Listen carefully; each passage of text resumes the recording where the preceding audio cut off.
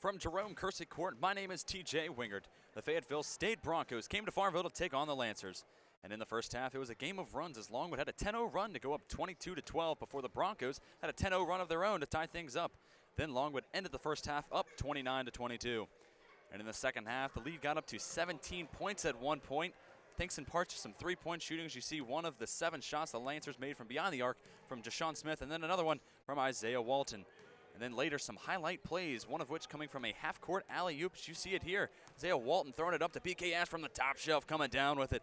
And then later, a couple of good passes inside to Jaleem Montague, slamming it down. All in part to the Lancers' 61-52 win, making it 3 straight W's for the blue and white.